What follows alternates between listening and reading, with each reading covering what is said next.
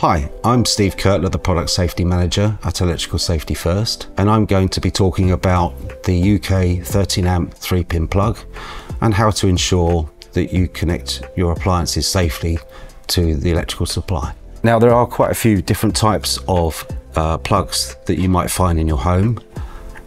Just to give you some examples of the different types that you might see, here's one that would be used for a connection of lighting, say floor or table lamps, to a separate circuit within your electrical installation, so you can switch those on and off independently.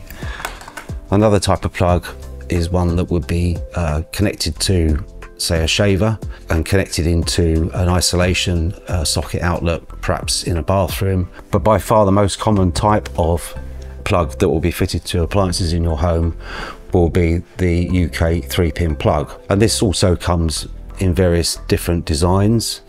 This one is a rewirable plug that can be changed if the plug gets damaged in some way and wired back onto an appliance lead.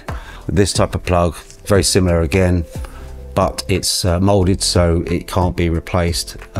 Just the plug itself, the whole lead and the plug set would need to be replaced if there was a problem or damage that occurred to that. So just looking a bit more in detail at the design of the plug. So we have 3 pins, the top pin being the longest pin is the earth pin, and the 2 pins lower down with insulated sleeving on are the 2 live pins. In some cases you might find that the earth pin is not metal, it's plastic, and it's only used to operate and release the shutters on the socket, and that's because the appliance that this is connected to doesn't require an earth. It uses protection via double or reinforced insulation. All of the 3-pin plugs are fitted with a fuse either at 13 amps or 3 amps rating, depending on the rating of the appliance and the size of the lead.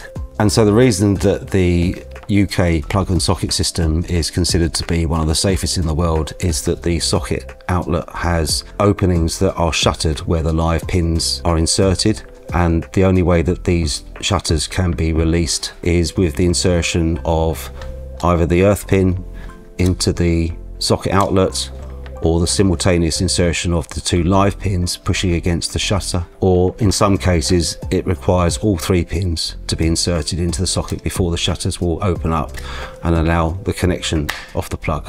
So on the plug itself there are some markings which are a requirement of the safety standard and also the approvals process for this plug, so it's useful to know the kind of markings that you'd be looking for on a 13 amp plug. So there will always be a manufacturer's name or trademark. There will be the British Standard 1363 marked on there, and that's the manufacturer's declaration that the plug meets the safety standard for the plugs. There'll be the rated voltage. On a rewirable plug, the terminals will be marked live, neutral and earth on the plug itself. For non-rewirable plugs, the rated current of the fuse link that's fitted in the plug will be marked on the body of the plug itself.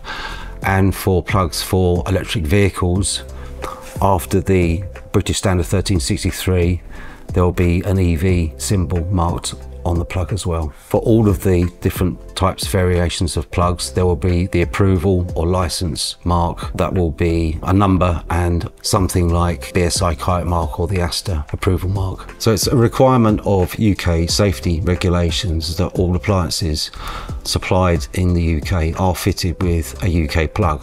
For more information, visit our website at electricalsafetyfirst.org.uk.